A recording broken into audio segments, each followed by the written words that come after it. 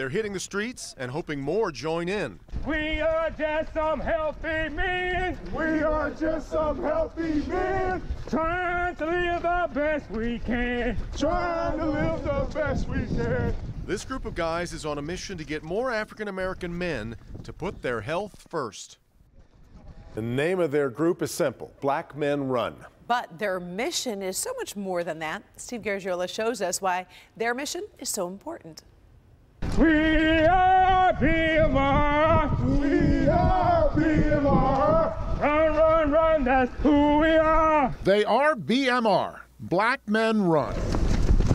These men are Detroiters, but there are chapters of BMR with runners just like them all across the nation. They have no political cause or agenda. They run for fun, friendship, and good health.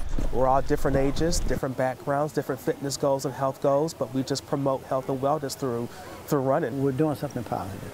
We're in support of one another. That's one thing we have to do in our community, is support one another. The group was founded in reaction to what they believe is an alarming trend with regard to health for African American men.